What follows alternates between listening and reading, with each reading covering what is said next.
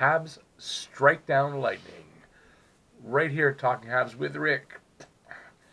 Okay, before we get into that, please like, subscribe, ring that bell. That'll notify you of all my videos as they come out. Question of the day. I'd like to know your Habs 3 stars of the game tonight. So your Habs 3 stars, who do you think were the best? There were lots of choices tonight. Please leave a comment in the comment section. Let me know who you picked. I read them all, and I'm interested to hear what you guys say. And stay tuned to the end of this video for my Habs 3 stars. Let's get right into it. There's a lot. First of all, Paul Byron was back in the lineup tonight on the fourth line with Thompson and Kokonyemi, and Wheel was centering Drouin and Armia on the third line. Okay, so starts off with a bad... 228 Stamkos. He centers a puck from the corner, and it bounces off Domi. I think Domi he was trying to kick it out of the way, but he kicked it right into the net and passed the surprise price for Stamkos' 43rd, sort of. Excuse me. So I wrote here, it might be a long night tonight. Told you that in my earlier video, Stamkos is a Habs killer, but that's not what happened. So it was a bit slow-paced early on. Not enough intensity by Montreal, in my opinion. Tampa, I'm sure, is fine with that. But then the Habs changed that. At 9:58, there was a holding call on Sergachev. Habs come close on the delayed penalty. It was a long delay, too. Tampa didn't touch the puck for a while. And they came close, but that didn't get anything on the actual power play. At 12:23, though, Thompson finally gets his first goal. Byron skates in hard to get a dumped-in puck. It was behind the net, and he passes it out to Thompson. He takes a second he handles it for a second, and he whips it past with a nice wrist shot past Pasquale. It was his fifth goal, and it was from Byron and Ben. At 17:24, Galley on a breakaway. He shoots, and Pasquale makes a really, really nice glove save. And then right after that, on two separate Russians by the Habs, he makes two more big saves on Galley again and on Byron. It was a slow start, energy-wise. Then it became an entertaining shoot-a-thon by Montreal. The rookie Pasquale coming up big many times over in this game, too. The whole game, he was good. The Habs poured rubber on Pasquale, and I think if they can keep this up, they should get a few more goals. Pasquale's from Toronto, so I'm sure he really wants to win this game.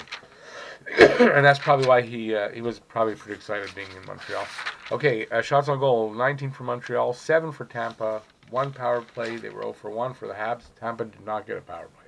Second period. It was a pretty fast start to the second. There was good end-to-end flow. Then they were moving pretty fast, not like in the first. Pasquale still making big saves. He robs Drouin with a hand save. Right in the crease, Drouin was just about to sweep the puck in, and he got his hand on it and moved it away. So it was pretty bad. 4:18, Paquette taps in a rebound right in front of Price for his 13th from Ernie and Chernak. So it's 2-1. 7:32, Armia. Right here. Oh, yeah, he corrals his own rebound, skating across the crease. So he takes a shot, he gets the rebound back as he's skating right across the crease. And from a crazy angle on the side, he bounces it off of Pasquale right into the net. So it was really nice to tie it up. It was Armia's 13th from Tatarandano. At 13:39, there was a holding call on point, and it was a pretty decent power play by Montreal, but no goal. So it was another good period for Montreal. They didn't get down after Tampa's goal. They kept battling all period and bringing the play to Tampa all period. Outshooting Tampa again. Pasquale having to come up with big saves again and again. Price equal to the task as well on the other side, but he was not nearly as busy. I don't think they can do much more than what they're doing already at this point. They need to keep it going and never give up. Just keep firing pucks at this guy. Shots on goal, second period, 16 for Montreal, 10 for Tampa. Montreal again 0 for 1 on the power play. Tampa no power play. Third period. So it's been a very entertaining back and forth goaltenders duel so far, especially in this period. It's a period of big plays, offensively and defensively, and this is at up to the 7-minute mark. At 7:47, the Habs pressing furiously, shot after shot. Lehkonen bats down a floating puck. It's like he bats it down, but thank God his stick was right around the crossbar, which if it went over, it could have been a high sticking. And he knocks it in as the puck falls. He knocks the puck in. So the Lightning challenge it for goaltender interference, and it was ruled no goaltender interference. It was Lehkonen's 11th from Mete and Shaw. Habs up 3-2. Habs still pressing hard for more, and then they just miss. They get a 3-on-1 break, and they just miss. I can't remember, honestly. I didn't write it down. I don't know who was on the break. At 10:08, though, Lehkonen breaks Domi free with a really nice pass right at the blue line, Tampa Bay blue line, and he makes a no-mistake wrist shot past Pasquale for his 28th from Lehkonen and Ben. Habs up 4-2, which is the score I called in my earlier video. Pasquale pulled with 3:15 left. So at this point, the fire alarm in my building goes off, and I spent the next hour outside waiting for the firemen to give the all clear. So I just missed a little tiny bit the last few seconds. I didn't miss much. But I would have got this video out earlier, so I apologize. Not much I could do. So I can brag a bit today for getting the score right. Yay, Rick. Woohoo.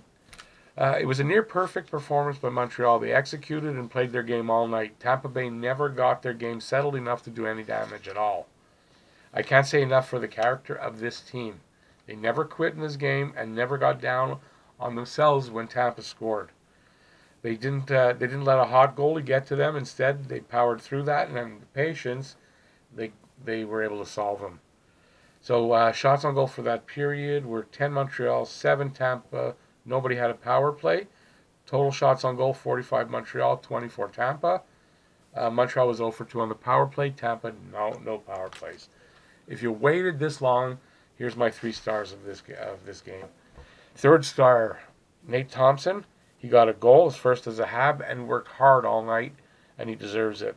Second star, Armia. He got a goal, great work all night, plus that beautiful goal. That was an amazing goal. And then first star, Lehkonen.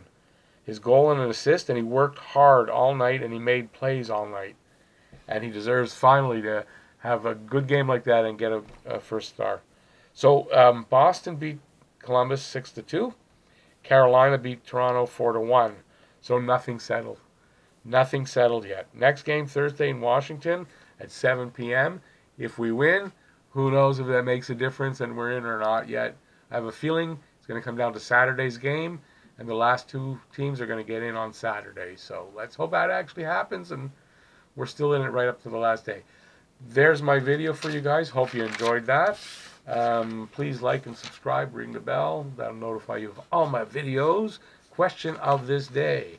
Give me your 3 Habs stars of this game. Leave a comment in the comment section. I do read them all.